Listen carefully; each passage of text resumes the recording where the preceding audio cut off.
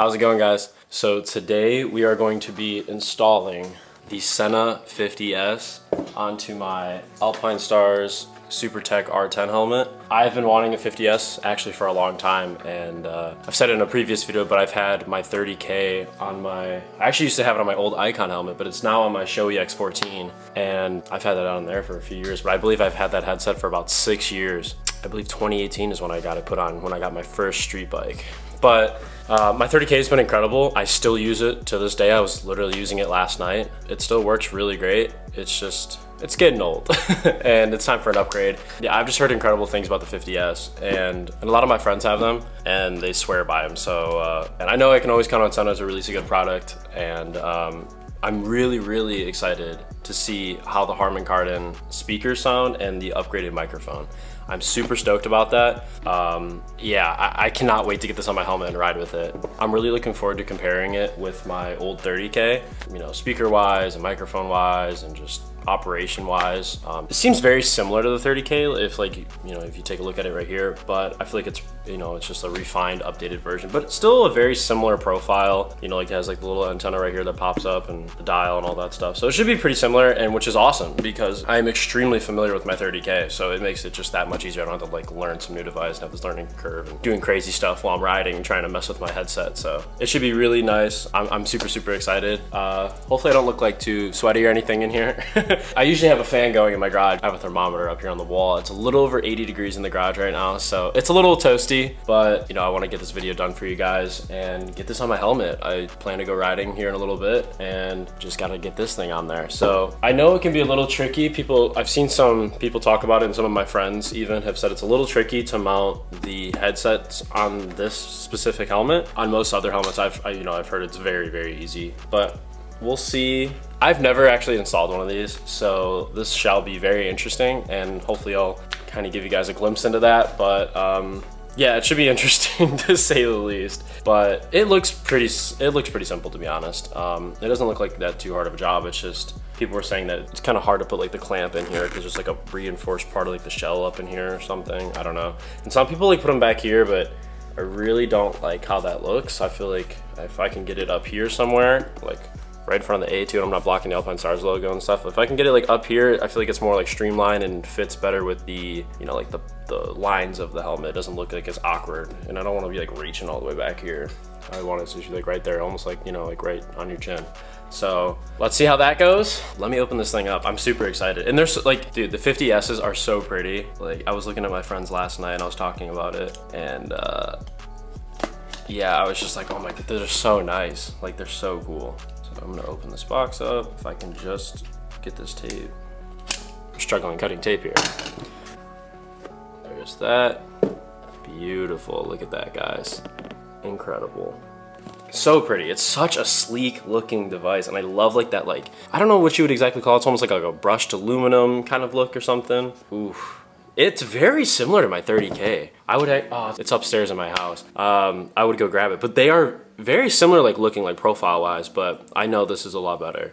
I'm really excited about this. Look at how pretty that is, guys. Beautiful. And I know it has like a, you know, like a film thing, so once I peel that off, that'll be all nice and shiny and all that. So, but I'm really excited about this. You guys, give you guys a little backside view. That's what it looks like. And then the antenna, yep, pops up just like my 30K. Awesome. I'm super excited about this, guys. Oh my god. I already had to cool myself off with the fan, as you can see it turning off over there. Yeah, it's really hot. So we're doing that. But I had to take a little wind break. But yeah, let's dig into what else is in this box. Pull out this like little styrofoam thing. I'll kind of stand up so you guys can see. This little thing in here. Ooh, that's nice, that's fancy. It has like a little guide that's in here. You guys can see that.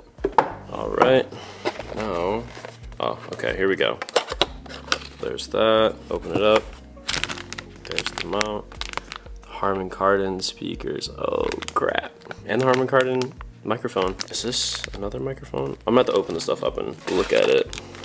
There's like all like the different adhesives and stuff like that, and like the padding so you can, you know, adjust it and however to your helmet.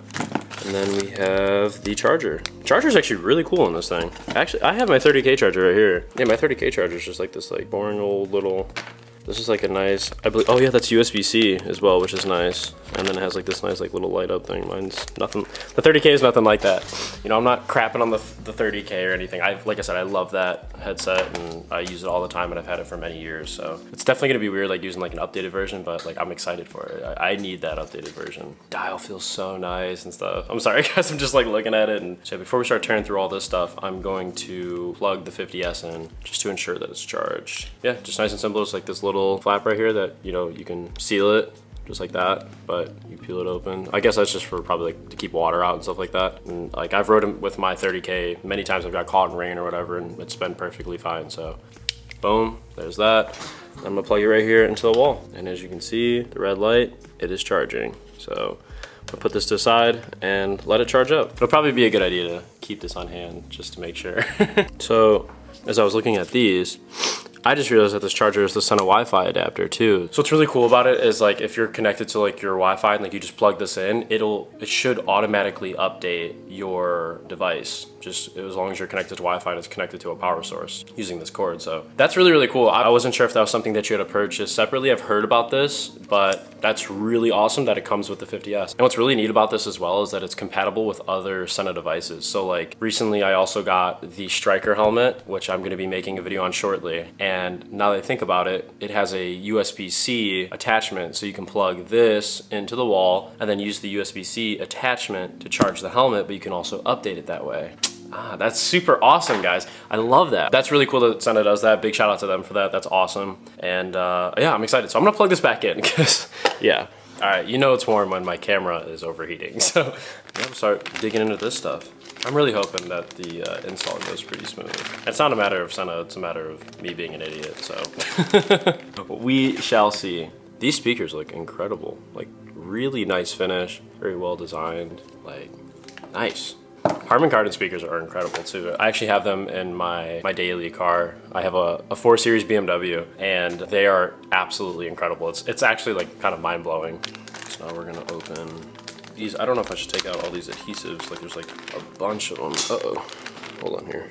Yeah, so I'm kind of going through, like I was just opening all the stuff and like, I'm assuming this is like another thing for this to stick to, I would assume. I believe that's what this is. Yeah, actually that definitely is what this is. So you can put this on and you can use like the 3M backing instead of just like clamping it, which is pretty neat. So that's really cool. I love how customizable this is. There's like the different like spacer things you can have. These are like, it's almost like the Velcro. And then you have different size adhesive 3M stickers. And then you have different mic tips, like the muffle thingies. So that's really awesome. Like I'm really impressed with that. And that's super cool. It's not just like a one size fits all kind of thing. I love how like customizable it is. Yeah, so I'm going to attempt to film this and install this on this helmet. I've never even pulled the like interior out of this helmet, so we shall see. I guess we're gonna learn here together. So, all right guys, let's see. It makes me so nervous pulling out the padding of my helmet. Ugh, it scares me. All right. So we'll pull out. Sorry, it's kind of hard to see. I don't really have a good way of filming this. Oh, that freaks me out. I'm like so scared that I'm gonna like break something. So there's the one right side, this side.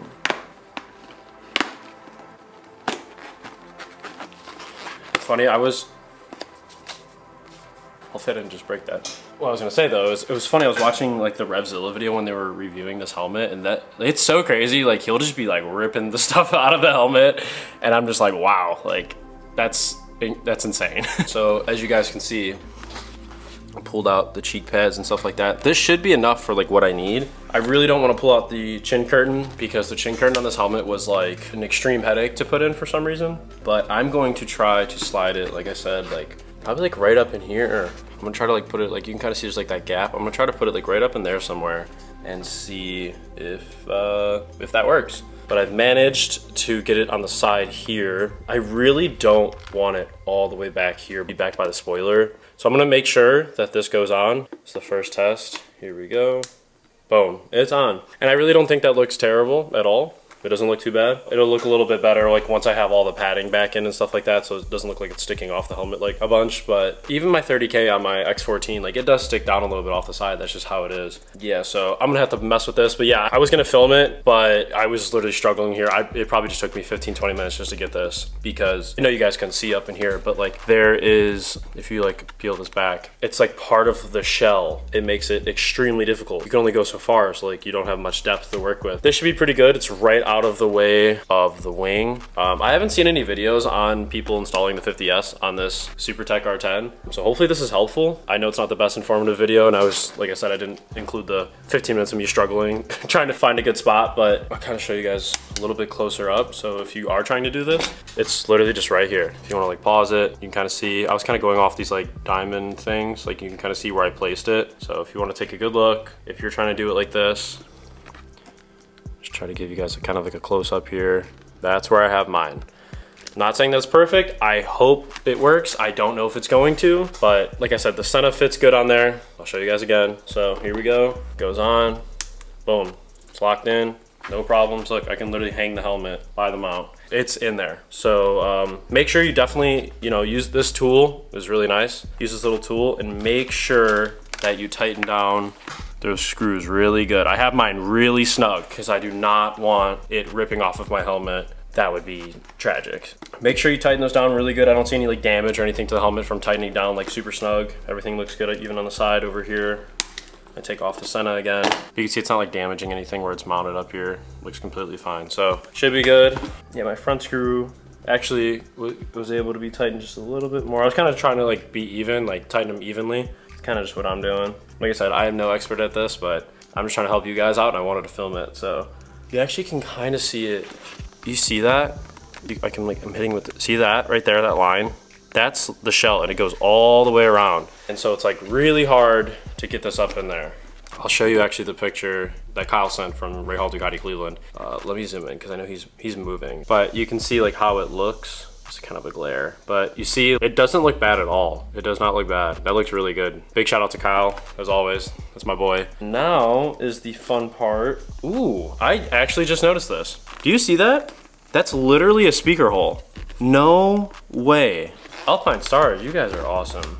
No way. Is that really what that's for? So I'm going to take these, I'm gonna put those in each one of these holes, and then I'm gonna stick these in there, I think. Yeah, this just sticks directly to the back of this. This, once this is stuck in there, will stick.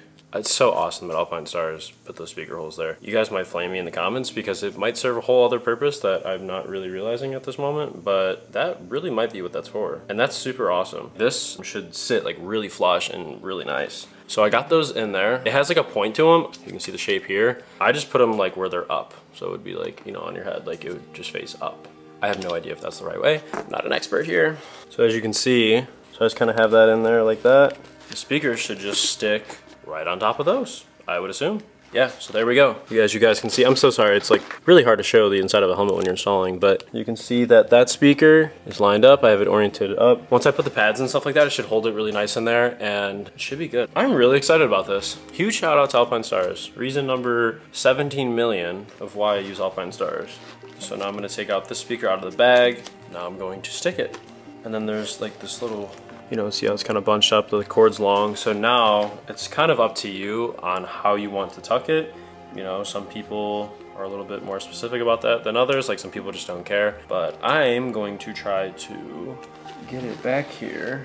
So what I'm gonna do is I'm gonna kind of pull this like out like that, like to get behind it. And then I'm gonna take the speaker and run it back through there. And then I can just tuck all the wires back there. Sorry, it's kind of hard. I wish I could show you guys better. All right, so as you guys can kind of see, the wires are like already tucked. This is the one for the left speaker, and I can kind of just tuck that behind here as well. I don't know why I went out of focus, but yeah, I can just kind of tuck that one back in here. Oh, just popped out one of the tabs. That was actually, okay, I'm not even gonna lie. If it wasn't for this helmet having, you know, this hardcore shell like around the outside, that would have been super simple, and I've always thought it was like this like you were like building a rocket for some reason. I don't know. I'm not like the most mechanically like, I don't know. I let the professionals do it because I don't want to mess up anything ever. So like when I bought my 30K, I actually bought it from Cycle Gear. I believe they still do it to this day. So if you buy your Sena device through Cycle Gear, they'll install it in your helmet for free. So I had Cycle Gear do it, you know, like I said, like 6 years ago. But yeah, honestly, not too bad. I just hope that these cheek pads go in really smooth, and then I have to figure out what exactly these are. I mean, they were behind the cheek pads. I just don't know. I don't know where they go.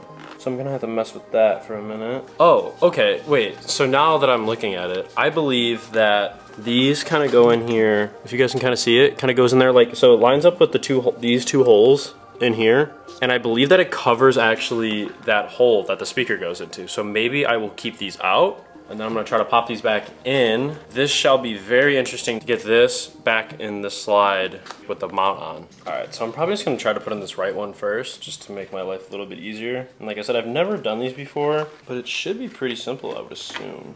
Oh, I see, there's actually these like little red things. I see that? These little slider things, and it hooks into that. Very interesting and pretty neat. All right, I'm not gonna make you guys watch me suffer and try to put these in, so I'm gonna do this really quick and I'll be right back. All right, so I have it all put back together, as you guys can see. I just have these two little wires running, you know, right through here. I'm gonna kind of try to work and tuck them in a little bit better behind this cheek padding. All right, so I have it all put back together. As you guys can see, everything is back in as it was. Honestly, not that bad. I'm sorry I couldn't give you guys like a more in-depth look into it. It's kind of hard to like hold it and show you guys with the camera. And this is also my first time ever installing a Sena device or any Bluetooth communication device into a helmet in general. So definitely a big learning curve for me, but it honestly was not that bad. It truly wasn't. It's far more the helmet than it is the Sena device. The Sena device is very straightforward. It's very simple, easy to use. They give you all the tools. It looks pretty good. It looks pretty sleek to me. Let me put the 50S on really quick. All right. I'm not mad about that at all. Actually, I think that looks pretty awesome. Dang, that actually looks really good. Yeah, that fits perfectly. Like I said, it's not touching the wing or anything like that. Like as you guys can see, it's not banging up against the wing. But what do you guys think? Does that look all right? I think that looks really, really good. It looks sleek. It looks, I love this placement too. Like I said, back here, it definitely works and it probably fits a little bit better. But I feel like this could all, like the wing could get in the way, and then also like the spoiler. Like back here I feel like would work pretty good, and you could probably get it a little bit deeper up in here. But you have this wing here and you have the spoiler, and it's like, I don't know, and like just reaching all the way back there doesn't look that good. And I feel like this, having it like, almost like where you're, you know, it's kind of like the jaw line. I feel like it looks a lot sleeker, and like that looks really good. This looks super cool. I'm really, really stoked about this, guys. There we go. Ooh, there we go. The moment of truth. It's on. You hear it? Volume's all the way up. I'm gonna put this on, I'm gonna test it out for you guys right now. Hopefully you guys can hear me okay. I'm actually gonna pair this 50S with my phone. I'm gonna use the Sena motorcycle app right here. Get that going. So when I turned it on, it like wasn't in the phone pairing mode, but all you have to do is hold down this back button right here, and you just hold it down for like 5 seconds and it'll go into phone pairing mode. You go to your Bluetooth selections and it popped up. It said Sena 50S V2.5. Boom, my phone's paired right now. And I'm actually gonna open the Sena motorcycle app and it should just connect it. It should find it. Yep, it asked me if I wanted a pair. Guys, I'm so excited about this. Oh my gosh. I've been wanting one of these for a long time. It's nice too, it came up to date as well. So now I'm going to try out some music. All right, let's see. Oh, wow. Wow, it's loud. Oh, that sounds awesome. Oh my God, the audio. Whoa. I turned on a Frank Sinatra song. I listened to a lot of old music like that. And it sounded really good, really crisp, like great. And then I turned on like a new song from this year and like, it's so crisp, it's so loud. I have it all the way up. Whoa. Dude, this sounds awesome. Let's go. Dude, this sounds incredible. All right. I'm like just, wow. Wow. This thing is incredible. This 50S is amazing. I think the Harman Kardon speakers are phenomenal. The clarity. I mean, it can hit a little bit harder bass-wise, but like there is a bass boost option. I like to have my balancer as an option for that in the menu, but you can do like treble boost, bass boost, you can lower like the mid-range, you can do all this different stuff in there. And so I'm gonna have to mess with it. It all depends on like the song, and it really comes down to even how the songs were mastered and all that stuff. So I'm very, very, very impressed with that, and I'm about to go test it out right now and go riding. So yeah, like I hope this video came out decent for you guys. I hope you guys enjoyed it. It wasn't too hard to watch for you, but I appreciate you guys watching, of course, as always. If you like the video, drop a like on it. It really helps out the page. Drop some comments, like I said, if you need any help or if you have any feedback for the video. I would really appreciate that. And you know, please consider subscribing. I would highly appreciate that. That really helps, and it helps my channel get pushed. And you know, I have so many videos that I'm editing right now. It's just, there's a lot. So I have a lot of stuff coming, and I'm really excited for all of you guys to see it. You know, give me a follow on TikTok and Instagram at motorheadboy21 again. I highly appreciate it. I'm gonna go change, get ready for riding. It's so hot in here, so I'm about to turn the fan and about to get out of here and get on the bike. So I'll see you guys in the next one. Peace. All right, I have the garage open now and stuff, but wanted to mention that I also have a clamp kit that I'm gonna be putting on my Pista, and I'm gonna be able to switch my 50S from my Pista to my SR10. So, and I will throw this on very shortly, but I have to take the bike out for a ride, get this 50S on the road, and see what it's all about. So I'm always forgetting some in my videos. I always have to throw some in at the end. All right, I'll see you guys. Peace.